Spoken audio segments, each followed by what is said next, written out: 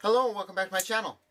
So I thought I'd make a quick little video to show you the progress that I've made on what started out a little over a month ago as nothing more than a thought exercise, but has now turned into a 3D printed prosthetic hand. Sure, it's still in the early stages, but it really shows some promise. Let me show you some of his features. It's still pretty early. Right now I'm on my third major design, fourth set of minor designs. So here it is. It's a crossed four-link design that allows for 250 degrees worth of motion with a little less than a half an inch worth of input distance, which is really good for travel on the wrist, really lousy for force multiplication. But we can take care of a lot of that throughout the lever and gear works on the forearm assembly. So the whole idea behind this thought experiment was to see how small, light, and low a part count that I could make a prosthetic finger.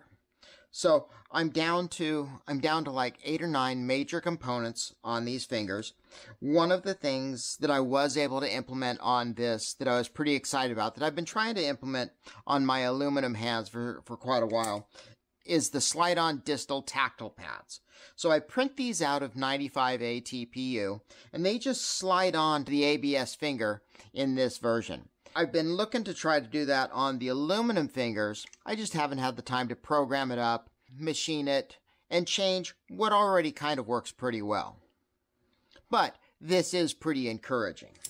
One of the things that's kind of a step backwards in the design is that, unlike on this hand, when the proximal section of the finger stops, the motion of the rest of the finger also stops. Whereas on this design of my prosthetic finger, when the proximal stops, the medial and distal are allowed to continue to travel. Design-wise, it's kind of a step backwards, but if it allows me to get this project out to those that are in need of it, I'm willing to make that as a sacrifice. I know that in the past I've spent a lot of time refining and designing the mechanism that allows me to have the 6 different grip patterns on my prosthetic hands. If I were to offer this as a kit format, having a grip pattern selector and such really isn't going to be feasible component-wise. Even without those 2 feature sets, I'm sure that this will be a very adequate prosthetic device. One of the things that I was able to do with this device that I haven't been able to do on my previous iterations is to get the scale of the device super close to my natural hand. And that's pretty exciting. And as far as the articulation, I have really good crossing with my thumb in key grip position.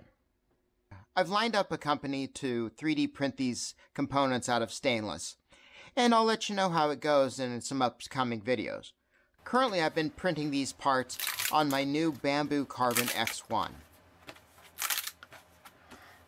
Over the past month, I've gone through several iterations of this finger. That's all I have for this quick little video. Please remember to like, subscribe, and if you have time, let me know what you think about this project in the comments section. Thanks for watching. Thanks to all my supporters on Patreon. Cat. Yes, I hear you. Now go away. Shush.